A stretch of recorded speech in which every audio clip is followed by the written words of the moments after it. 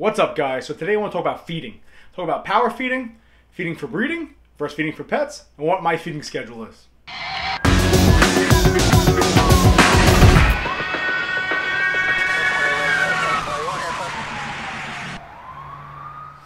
What's going on, guys? I know I say that all the time, but it is what it is. It's Baker. Welcome back to Blue Line Morphs. New to the channel, please subscribe, hit the notification bell, give me a thumbs up. Hit me up on Instagram, blue_line_morphs, and Facebook, Blue Line Morphs.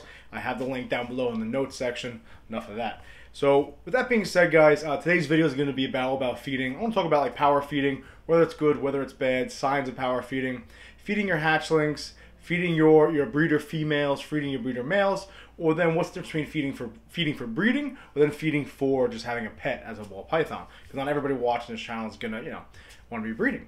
That being said, African soft furs are doing great over here. Again, thank you, Claire. Big Mama's clutch is looking great. It is on day 42, so probably in 2 weeks I'll be doing a cutting for that. I'm excited for that. Hopefully everything turns out well. Who knows, maybe Big Mama's head pie to get a couple of pies. That would be pretty cool.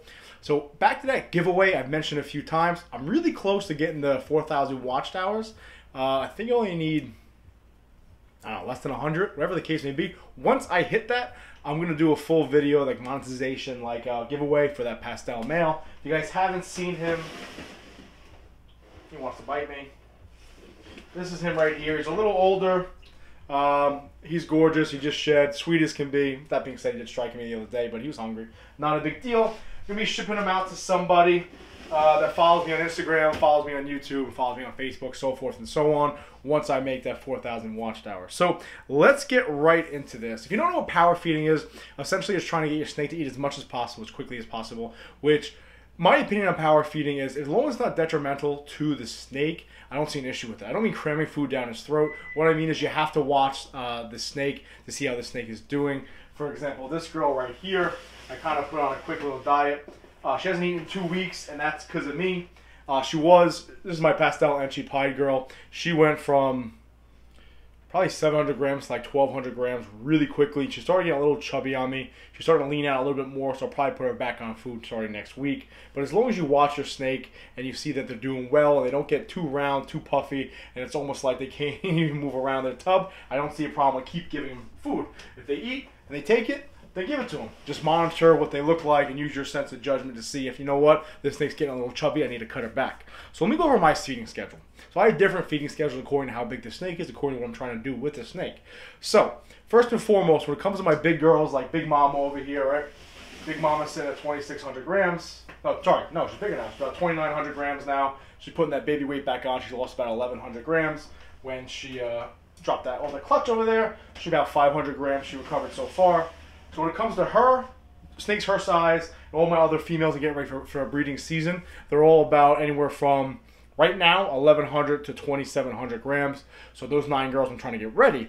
So what I do is, every weekend I go over to Country Critters, and I buy, I'm not going to show you, but I have a couple of rats left over. I buy their smalls, which is really like mediums for other people. They're about 90 to 110 grams. And I feed one of those to those snakes, those girls I'm getting ready for breeding season, every Saturday.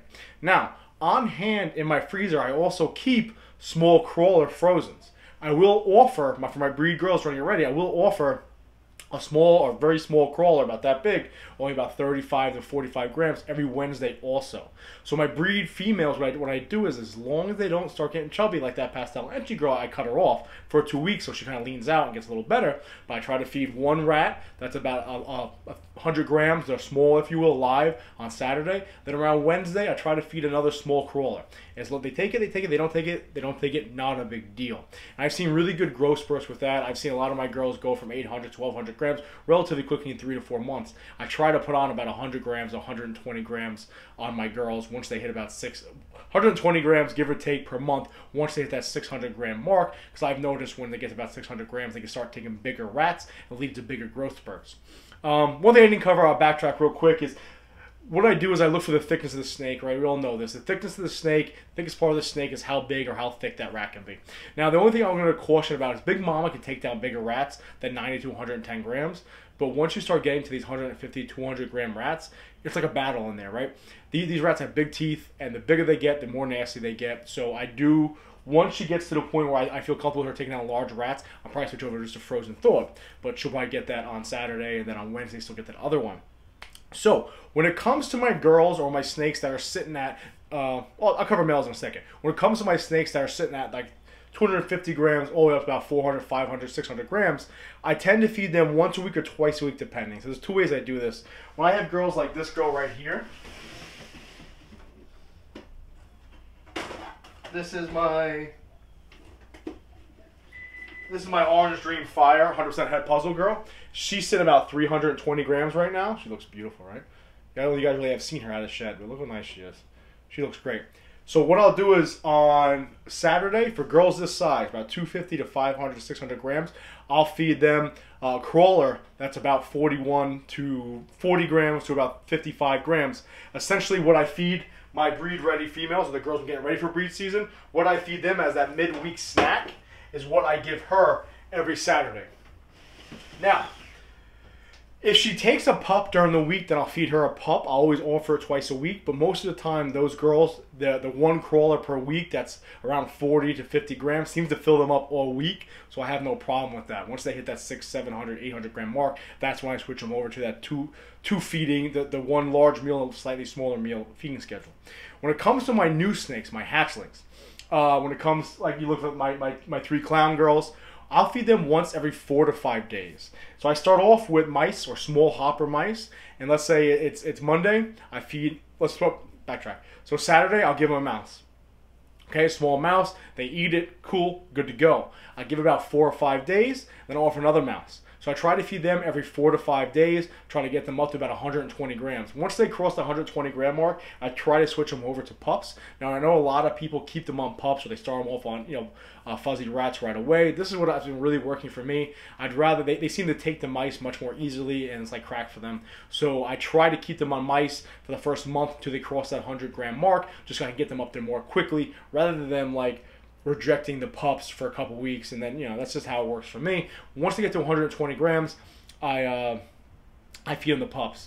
Now, if you look, I have my killer. Oh, sorry, honey, I forgot to put your hide back. This is my killer Enchi Blade Clown. I'm convinced she's got Enchi in her. All right, you guys have seen her a million times. She's beautiful. She's also super, super nasty. I got her about 135 grams. She's sitting at 320 right now. She did not get power fed. She looks great, and she was on that feeding schedule. So even though I said at 120 I give them pups, I was giving her mice. For the first like 2 or 3 weeks I had her. She ate great. Switched her over to pups. Once she crossed that 300 gram mark, 350 gram mark, I started giving her slightly bigger rats. I would say more like crawlers. And she's really ballooned up really nicely, and she's doing it, and she's as healthy as can be. Now, you compare that to my Coral Glow Black Pastel Trick Mojave male, who's in the back. I'm not going to grab him. When I got him from Richie Boo's Reptiles, Richie Boo Pythons, I always forget. Last July, I was feeding him once a week with my other snakes. So now, at a year old, he's only about 740 grams. Great growth either way, I understand that. But if you look at my Killer Enchi Blade Clown, because I'm feeding her once every 5 days, and now that she's on that crawler mark, she might get a crawler on Saturday, then like a small pup on Wednesday. She's got up to 320 grams really quickly. So had I had that Coral Glow Black Pastel Trick Mojave male on that same feeding schedule, I probably would have had him well over 1,000 right now. And now again, I know I'm going to get a lot of shit for this because they're going to say I'm power feeding my snakes. I don't power feed them. Once they look like they're getting a little too chubby or they're putting too much weight on, I will tone it back. Now, I will tone it back. Now I understand my goal for females is to get them as a hatchling is 2 years later to breed them. That's why I feed them accordingly. I've spoken to a lot of reputable people, and they all kind of give me the same advice that you can get a female ready in 2 years, a male in about anywhere from 6 to 10 months realistically, but as long as it's not detrimental to the snake going to take it, then why not give it to him? So I do like to feed, let's just reiterate my feeding schedule, I was all over the place here. My big girls, I'll feed them a small live, about 120 grams, give or take rat. On Saturday, I'll offer a small frozen dog crawler, about 40 grams on Wednesday. My girls sitting between like 120 to like 300. I give a pup on Saturday and a pup on Wednesday. Once they cross over that 300 mark, I'll switch them over to crawlers on Saturday and offer a small pup on Wednesday. This is kind of how my feeding schedule goes. Some steady RDOs, regular days off, Saturday, Sunday. When it comes to my new hatchlings, I feed them a small mouse every 4 to 5 days, depending, as long as they take it. Once they cross over 100 to 110 grams, 120 grams, I will switch them over to rat pups, and then eventually feed them 2 rat pups. Once they hit that 300, then I switch over to that crawler and that pup per week. It's been working really well for me. My girl's been growing really nicely. Of course, my pastel Enchi girl did put a little weight on, so I cut her off. and that's been going really good for me. It's been going. Give it a shot. Let me know what you guys think. I know I'm going to catch shit saying I'm power feeding. I am not power feeding. Trust me, my snake's health is the most important thing to me. Let's go over my sheet real quick. All right, so the difference between feeding for pets and for breeding. All right, honestly, it's just you don't feed them as much. So if you guys remember, I picked up those 4 snakes, my old biology teacher. Now, when I got this girl right here, you're okay. You're okay. When I got this girl here, he's had her for like 6 years. This is a 6-year-old female pie girl. Now she's about 1,370 grams. So she's definitely ready next season. When I got her from my old teacher, she's only about 1,200 grams. So she's put on 150 grams relatively soon. Now, she was pretty small for a snake that somebody's had for 6 years. So here's why. He wasn't feeding her to breed her. He didn't intend on breeding her. He just liked pies. He always wanted a pie when they first like kind of came out. And people were really starting to breed them, but they were super expensive. Once he could get one, the price went down. He kind of bought one. I know it was 6 years ago, but that's when he got one. She's probably hungry still. But she's been hammering rats for me. Now, he did not feed her to breed her. So she was only 1,100, 1,200 grams, which is fine. She was healthy as can be. But he fed her one small rat every 10 days or every 2 weeks, depending. Now, that's more of a maintenance diet. If you're on this channel because you like ball pythons, you want to keep a ball python, you're not trying to breed them, you're not trying to get them huge, you don't have to feed them like I feed them. You don't have to feed them once a week or twice a week, depending. There's no reason why you can't feed the snake once a week. Once it gets up, starts getting bigger, it's an adult, you can start feeding it, once every 2 weeks, one small rat, and you're good to go. It's more of a maintenance diet, more of a pet diet. So you don't really care if they're 1,500 grams to breed. You don't really care if they're 500 grams the male to breed. It doesn't matter to you. I see nothing wrong with that. All 4, the 2 girls and the 2 boys that I got from him were all on that kind of pet diet, and they all were absolutely fine. With that being said, now that I'm feeding them on my diet, my feeding schedule, they're hammering rats, they're looking great, they're putting size on. So that's the difference between pets versus breeding, just simply how much you feed them. It's not a big deal as long as they don't get too skinny. If you have a pet snake and all of a sudden they start getting that triangle look to them, and their backbone starts popping up, you got to get some food into them, okay? It's that simple. If it gets too chubby, take them off the food. But that is my feeding schedule, guys. Let me know what you guys think. Comment below. It's been working really well for me. I love it. I did a feed video yesterday that was posted on Saturday. Today's Sunday. This is posted on Monday.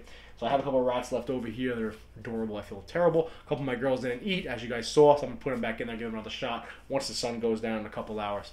As always, guys, I appreciate it. Comment below. Let me know what you guys do, how you guys feed. As always, I appreciate it. Be safe. Always remember, watch your six.